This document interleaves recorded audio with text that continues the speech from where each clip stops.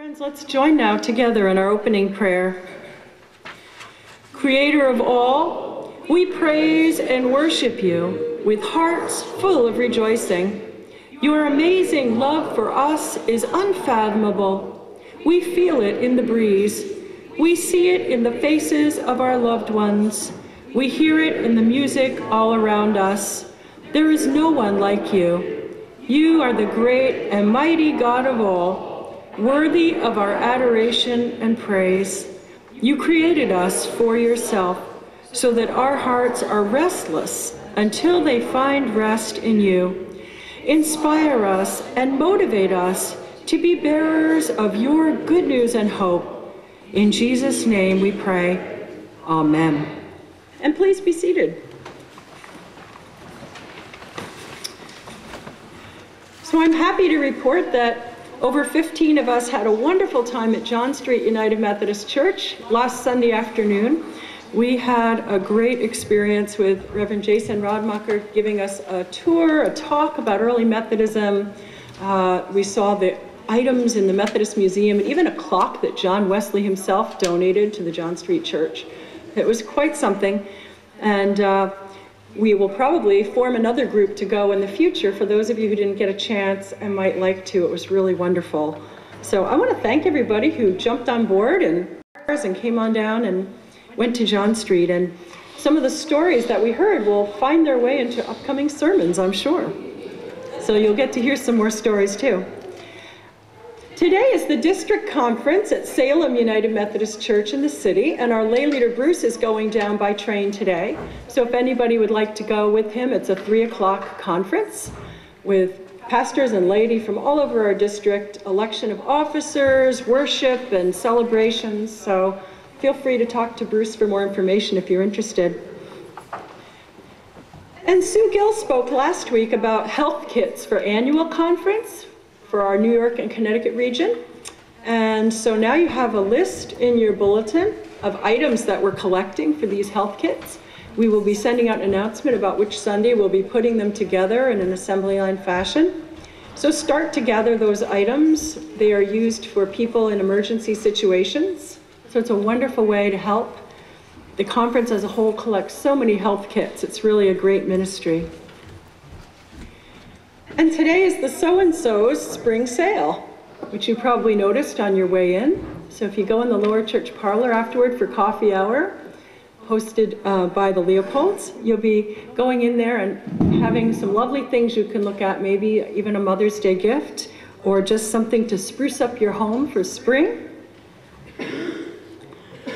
Our rummage sale is coming up on June 4th. So I hope you're starting to think about items you might like to donate for that, or whether you can donate your time on that Saturday.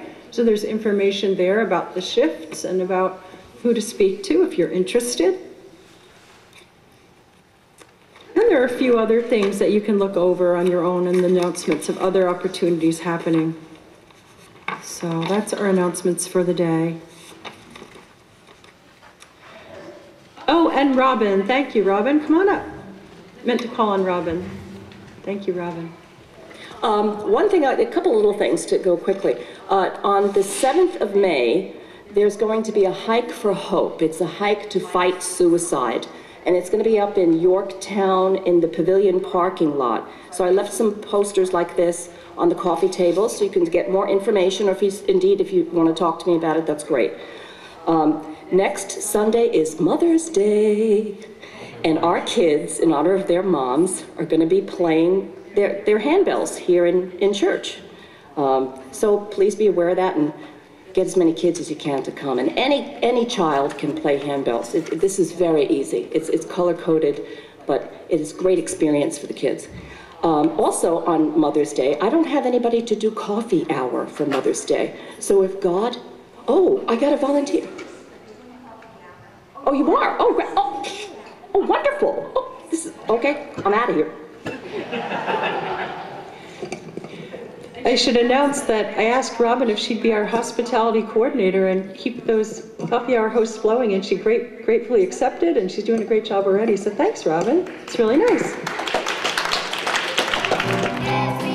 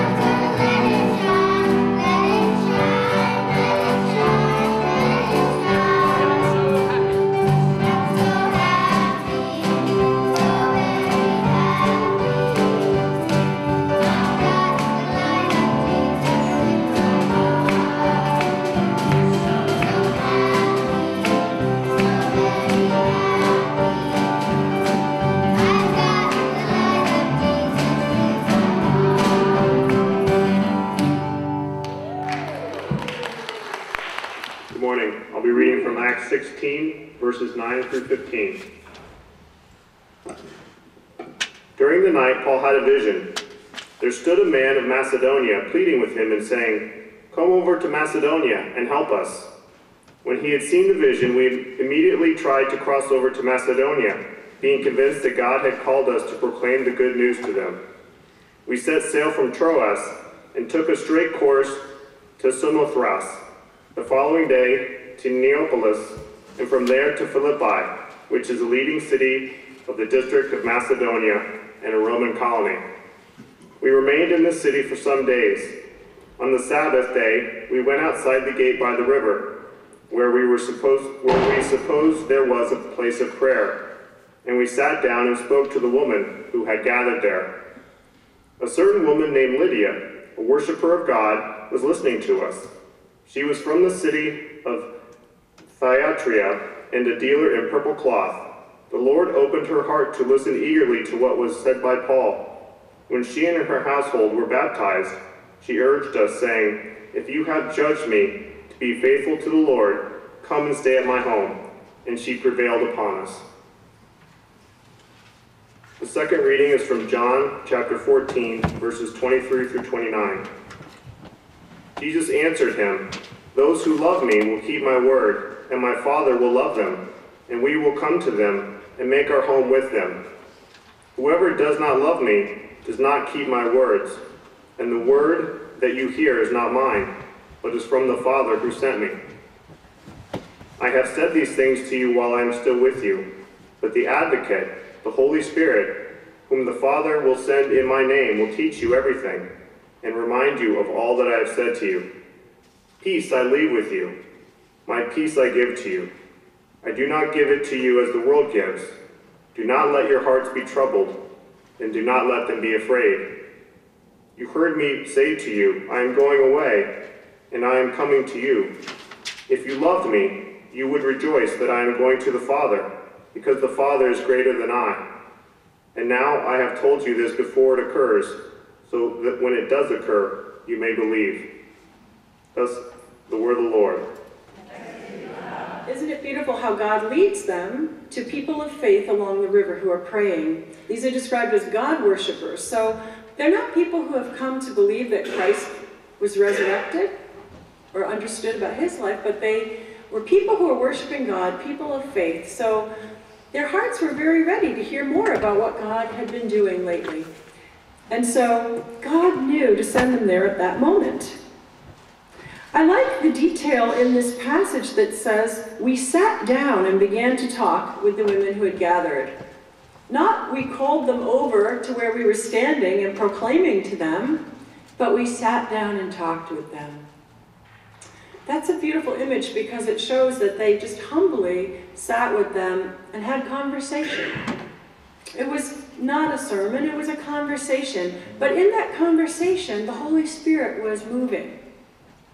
And so I think that's a really beautiful example for us today, that we can keep in mind that every conversation we have through the day can be a holy moment where God's Spirit is moving, and perhaps someone is hearing just what they need to hear that day.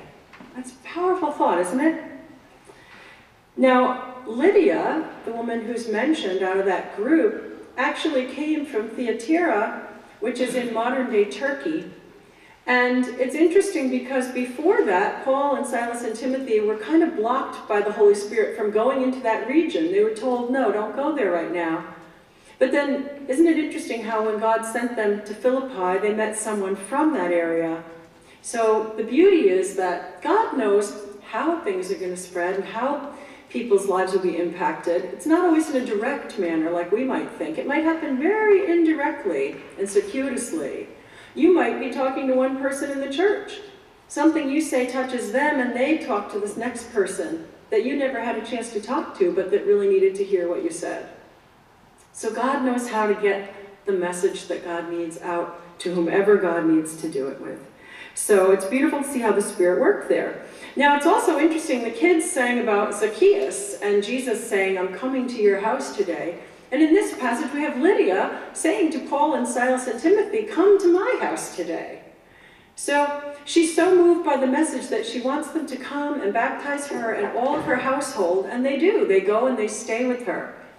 And then many scholars believe that Lydia then really started a house church, one of the first congregations. You know, we talked about John Street and its history, but look at this. This is one of the very earliest house churches. Lydia sharing her faith, others in her household sharing their faith. I'm sure telling their friends, come hear about why we were baptized and what we believe. And that was another way that the faith spread, was in their own home, the sharing in their own home. And today we find that happens in home Bible studies. I know you've had some home Bible studies here in this church. And that can be a place for those holy conversations to have, and those life-changing conversations. So there's many ways it happens. Last week, after we went through the tour at John Street, it was such a beautiful night that I said, I'm going to walk around the city a little more, so I'm not heading home yet. And so I just started walking, and about maybe 10 blocks north of John Street, I happened to overhear somebody sharing about the scriptures with someone else on the street. And again, not shouting, not doing it through a bullhorn or saying, do you know Jesus or you're going to hell? It wasn't like that at all. It was just a conversation. He was saying, well, it says that if we eat the flesh of and the blood of the Son of Man, that we will live. And he was just explaining a particular scripture, and the other man was looking at it, and they were having a little conversation just on the side of the sidewalk. And I thought, wow, if Wesley were here today, that's what he'd be doing. He wouldn't even be in the lovely building of John Street, which is lovely, but he would be out on the sidewalk talking to people, having conversation. I just know it. And so I thought that was a really neat kind of synchronicity afterward to hear somebody having conversation about Jesus on the street like that. So I think this text just reminds us, if the Holy Spirit leads you to talk to someone, do it. It may not be directly about your faith. It might be about other topics. It might be just to get to know them. But over time, God can use that relationship to build faith. Some people even have a name for this. They call it friendship evangelism or relational evangelism. Well, that's well and good, but it shouldn't be done just because we think that that's what we're supposed to do. But it should just happen naturally as we have conversations with people, that our faith comes up in some way because it's part of our daily lives. And it may not come, like I said, in a blunt way about, you know, what the Bible says, but it might even just be how God encouraged me this week, or how God helped a friend of mine, or what my faith means to me. It may come up more subtly. But I think the message of this passage is to remember that as we build relationships, we will build faith. Just not only by what we say, but by what we do, of course. But those conversations can play a really good role. So it says in the scripture, as she, Lydia, listened, the Lord enabled her to embrace Paul's message. And that's a really important point too, because it's not us that has to convince somebody that Jesus lived, died, and rose again. That's God's job. Our job is only just to share the faith. It's just to enter into those relationships, and then God's the one who awakens faith in a human soul. And we read that in 1 Corinthians 3, 6 and 7. Paul wrote about this. He says, I planted the seed, Apollo watered it, but God gave the growth. So neither the one who plants nor the one who waters is anything, but God who gives the growth. So Paul had very early on in the church community, for the followers of the way, to have to say, look, it's not about me or Peter, or are you a follower of me or Peter, or which one baptized you, and it's not about that at all. We could translate that today to say it's not about which pastor, but it's God, it's the Holy Spirit at work in all. In the Discipleship Journal in 2004, a woman named Elizabeth Turnage wrote an article called Told Any Good Stories Lately? And she asked us to think about different kinds of stories that are important for us to share with others. And these are some of the categories, and I thought they were good. A tale of redemption. How have you seen God bring something beautiful out of a hard situation? Good thought. A tale of comfort. How have you experienced God's gentleness and shelter during a painful or difficult season? How has God comforted you? Might help somebody else who's looking for comfort to say, well, if God did that for you, God could do that for me. A tale of victory. How has God helped you overcome a weakness? A tale of provision. Describe a time when God met a pressing need. Or a tale of reconciliation. When have you witnessed God heal a relationship that seemed damaged beyond repair? And that's a really good one, because there are a lot of people out there with estrangements of one sort or another, or just tensions in relationships, and it's beautiful to hear testimonies of God healing relationships.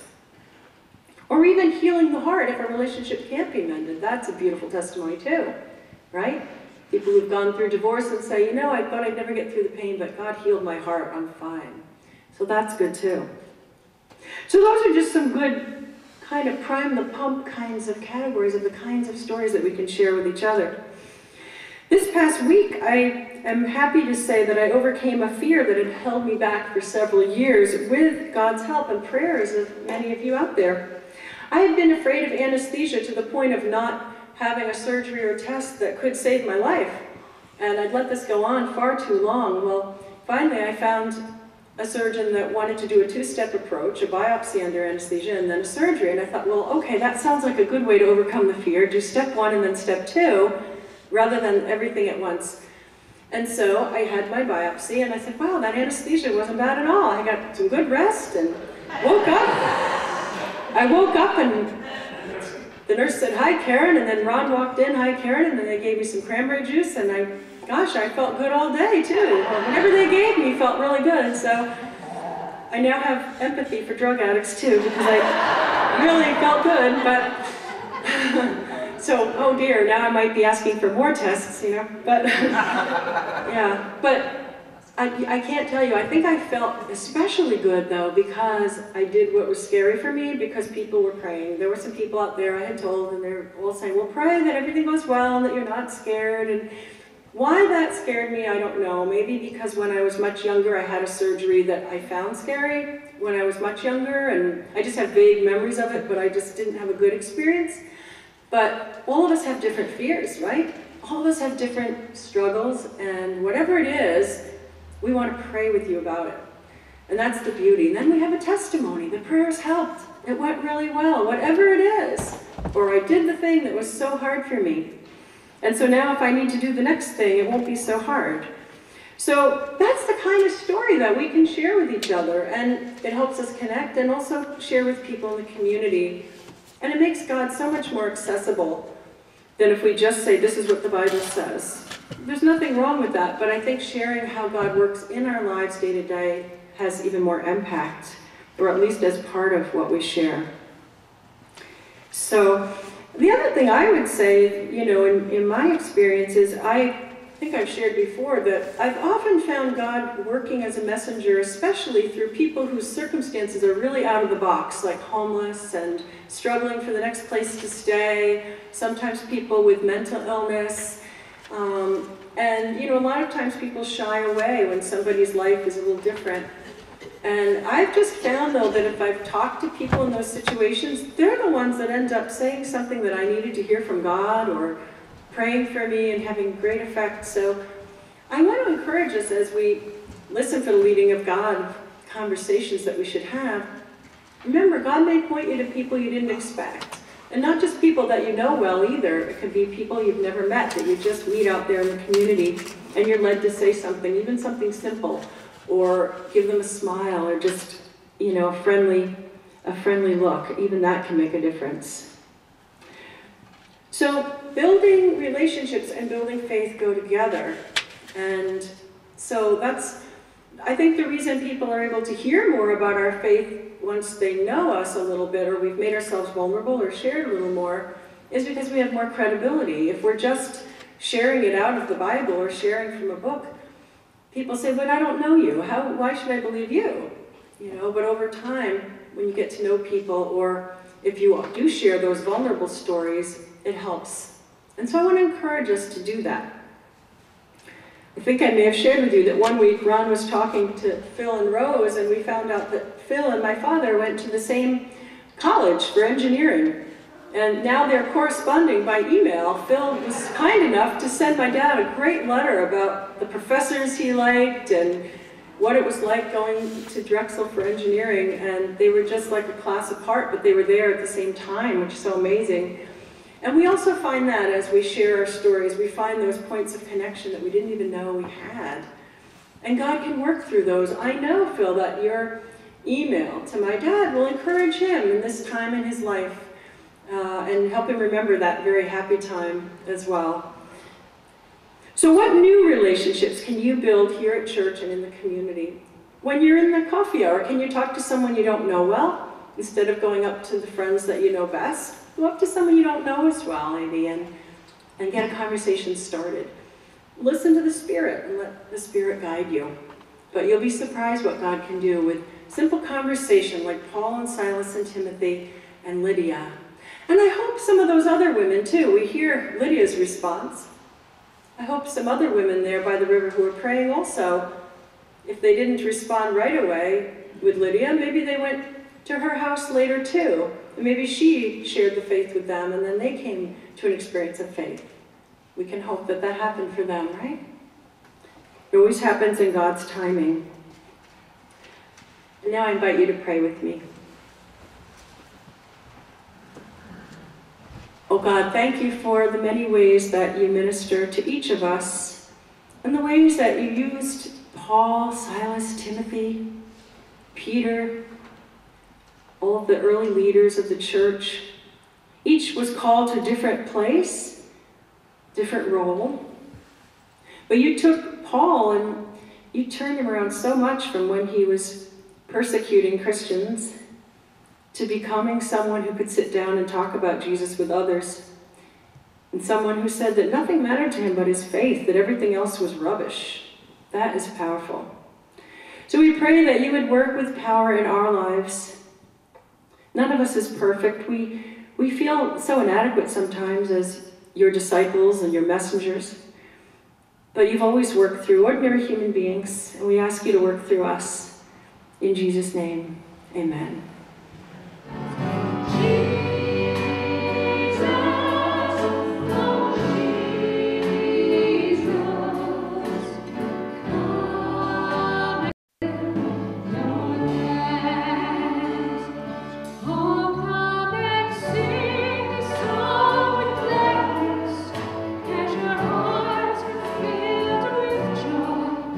Lift your hands in sweet surrender to His name.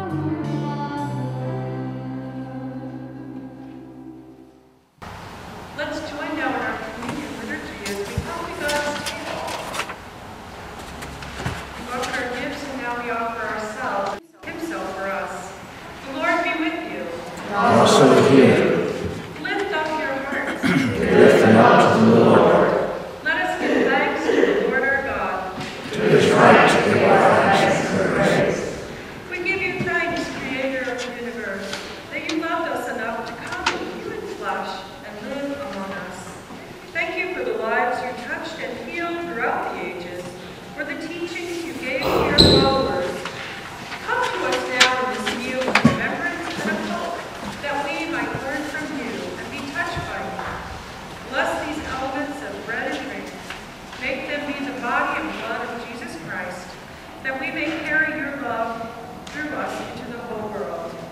Bless these gifts from your table, that they may mark us as your own baptized children, and strengthen us to do your will, following the example of Christ. We ask these things in the power of the Holy Spirit. Amen. We invite our communion stewards to come up.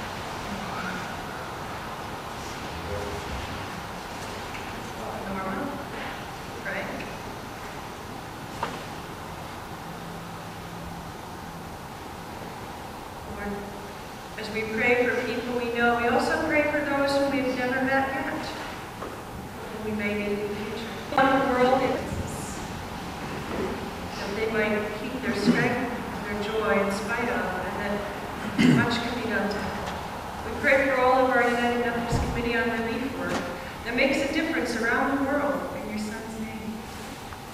And we pray for our district conference today and our annual conference and our general conference coming up, that your will would be done, that we might truly be a loving church that does your will around the world.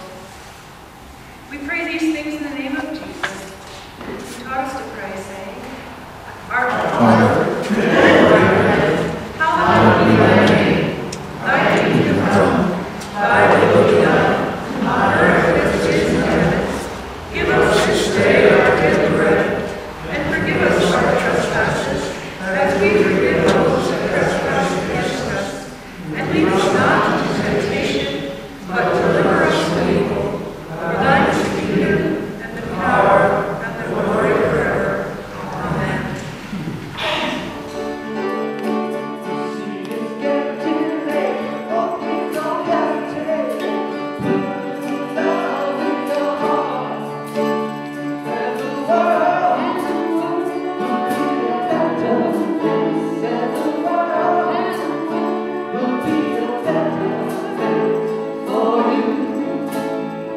And